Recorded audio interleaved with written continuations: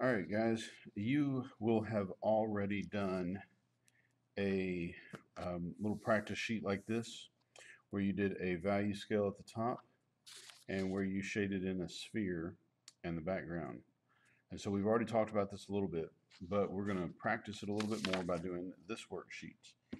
The object of the game is to develop control, develop a strong eye, one that is capable of viewing, seeing, observing minute details.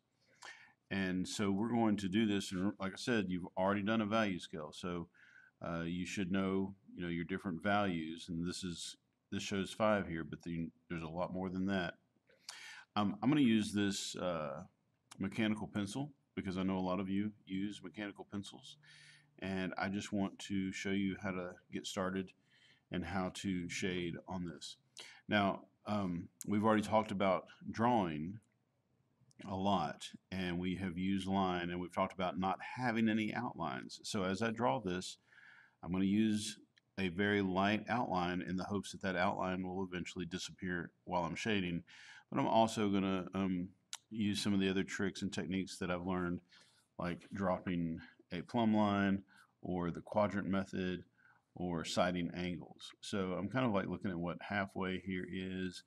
I'm going to look over here and do this, divide this in half, divide it in half this way. And that way I can make sure that I size this up to this size. Notice this is small, this is large. So if I look at this, if this is right, if I've got this divided in half, look at where this is compared to this. Pretty close there. You can look at the angle.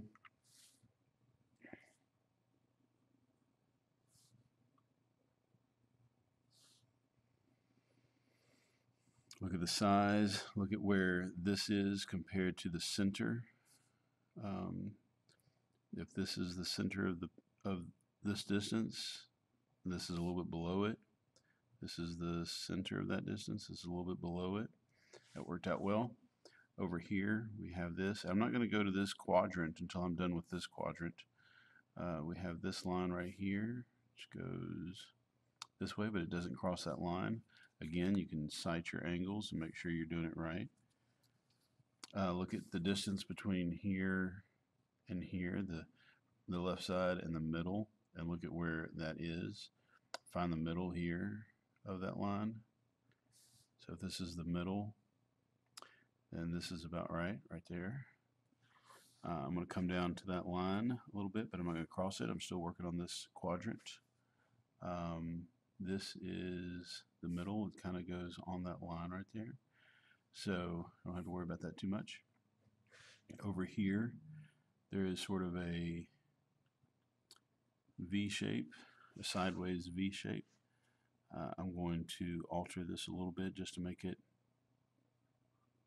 more the way I think it should do to look like this.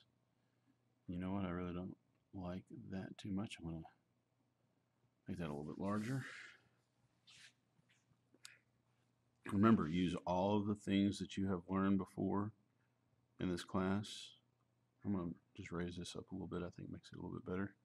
Gives me a little bit more space. Look at where the middle of this line from here, from the middle to the right is. Where's the middle of it? That's a little bit to the right of the middle. So here's the middle here. This is a little bit to the right. This goes straight up and down, parallel with this. This line comes over, curves ever so slightly and meets up with it. And then this curves ever so slightly and meets that part. And in order to make this curve, I kind of need to go and change things. Make this curve and then come to right there. And you can see how I do believe this is making this look a little bit better. It's hardly ever right the first time around. Have an eraser handy so you can erase whatever needs erasing.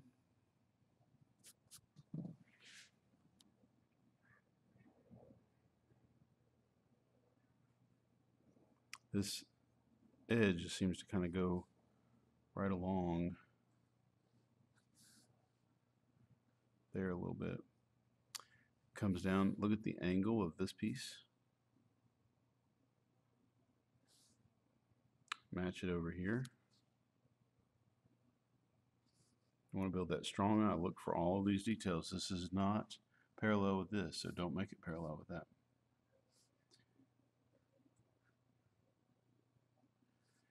This then curls down right there. By the way, I drew this through. You can't actually see part of this. I just know that it does that. But then this part actually curls down a little bit.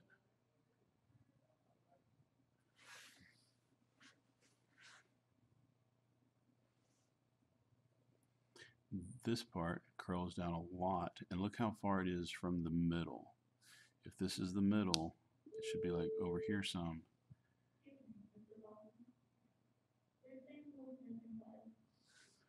And look at how far down.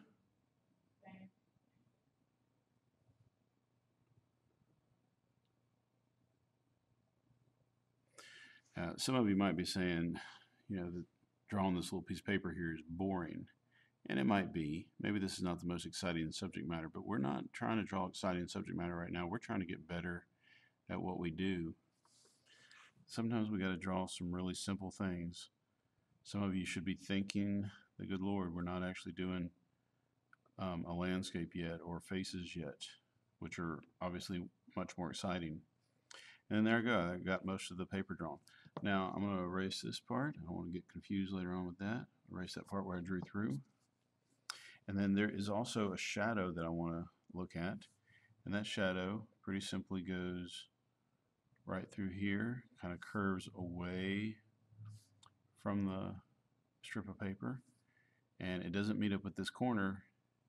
It's a little bit more to the left. Erase a little bit right there so you can see. It's a little bit to the left of the end of that, or to the left of that corner. Later on, don't get your shadows and your paper confused. You need to keep looking at this thing like at all times to make sure you're doing what you see in front of you. Don't make anything up. All the information is right here. Again, this is just part of the shadow, and it's a very soft line over here, soft edge. This one down here is a little bit more of a hard edge, and then a soft edge, a hard edge in there, soft edge out there. All right, now here's the moment we've been waiting for. I want to start shading this in.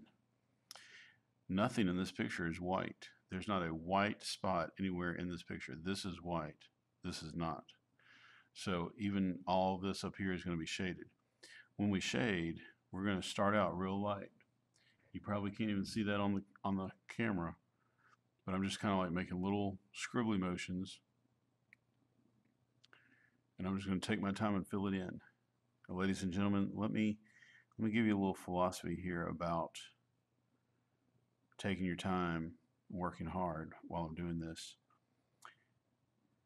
You want to take your time with this. You want to not rush it. You want to be patient with it. Slowly build it up. You can always erase it if you need to. You can always make it darker if you want to, but it's harder to erase it sometimes, so don't get too dark too fast. But let me tell you, you want to use your time wisely. That means you need to be continuously working.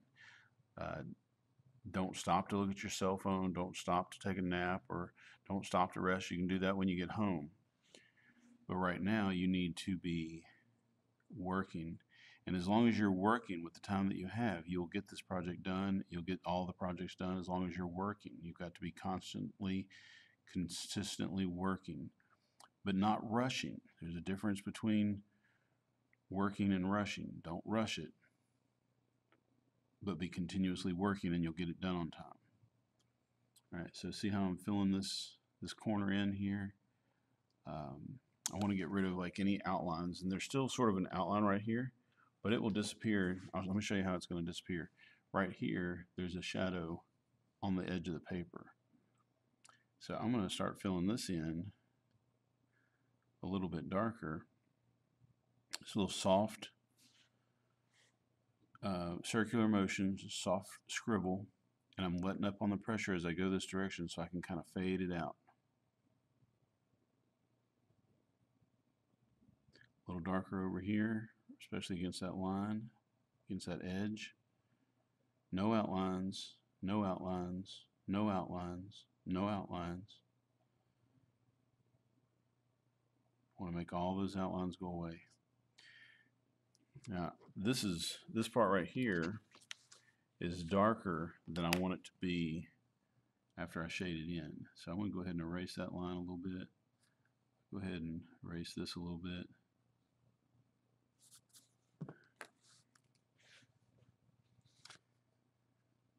There's sort of a white line right there. So I'm going to, as I'm shading this in,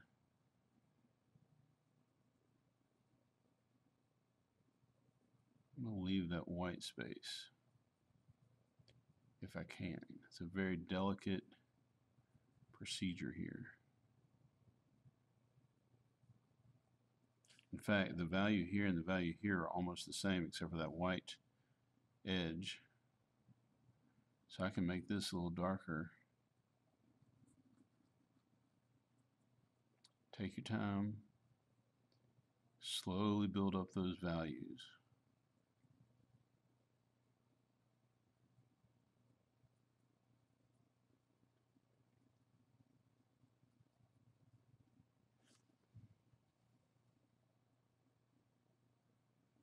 Remember, nothing in this picture is really white except for that, and even this edge is not really white, but it's probably the lightest thing on the page. I'm going to erase this a little bit. It got too dark right there. In fact, I might just go ahead and lightly erase all of this. It's going to be darker.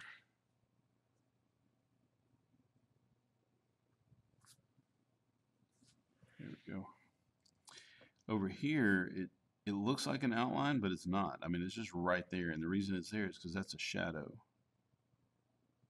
I'm going to go ahead and kind of fill that in dark, but not because it's an outline, but because it's actually a shadow that's right there.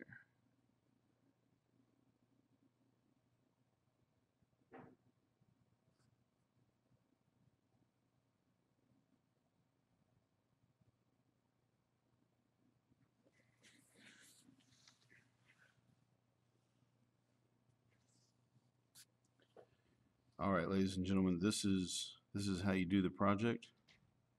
I'm not going to do the whole thing in front of you here. I just want to give you a taste.